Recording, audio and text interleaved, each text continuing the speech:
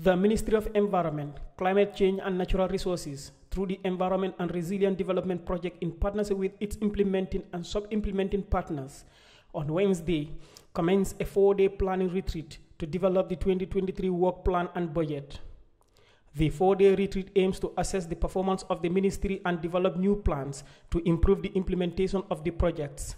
Speaking at the opening ceremony, Mr. Aliou Njie, Permanent Secretary, Ministry of Environment, Climate Change and Natural Resources, highlights the objectives of the 2023 planning retreat. Overall, the aim of the retreat is to assess performance, develop new plans, improve implementation. 2023 planning retreat has the following objective, which we are here, that is the reason why we are here this morning, to improve mutual accountability between government partners and all relevant stakeholders, which I believe everybody is here today to assist in these endeavors, to develop the 2023 work plan and budget, and also to identify bottlenecks hindering successful implementation of the project plans and come up with solutions to some of the bottlenecks that we have been facing. The retreat approach is a nature to provide common understanding by all stakeholders in identifying priorities, gaps, and the resulting finding recommendation that emanates from the retreat can be developed into action plans for implementation by relevant stakeholders. PS Njie said the projects would build the capacity of game changers in the fight against climate change.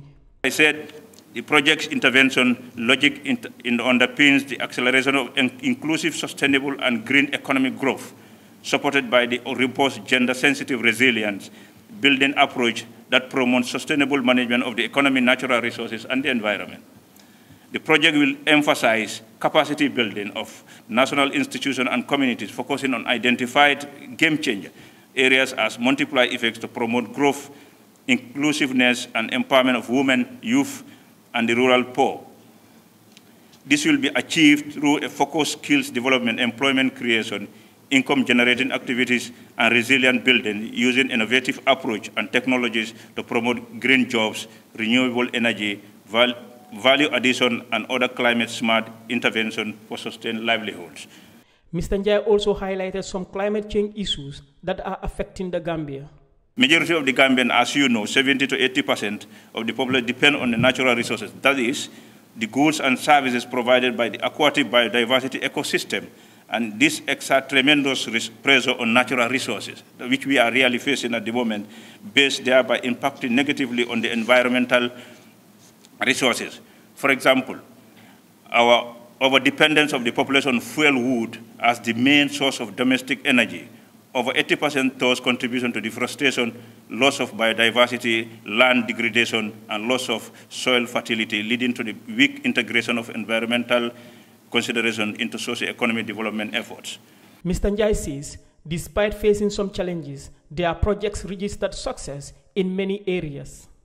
Despite some challenges faced by the projects over the years, such as the COVID pandemic, emerging and re-emerging climate hazard, a number of key achievements were recorded by the projects at the Ministry of Environment.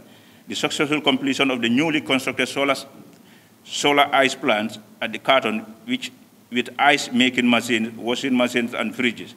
Establishing of horticultural garden with solar water pumping system, wetting shed, storage facility, and toilet at Fonyi Jalokoto.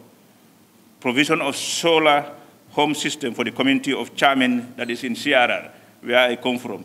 Provision of energy-efficient cook stoves for women. Skill training for young girls on solar installation and food processing and preservation, pottery, sewing, and video production. According to research compiled by Climate Action Tracker, the Gambia is the only country where official government action, alongside its internationally supported targets, is compatible with keeping global average temperature rises below 1.5 Celsius since the pre-industrial era. Reporting for Kerr, Fatou, I am Landin Cisse.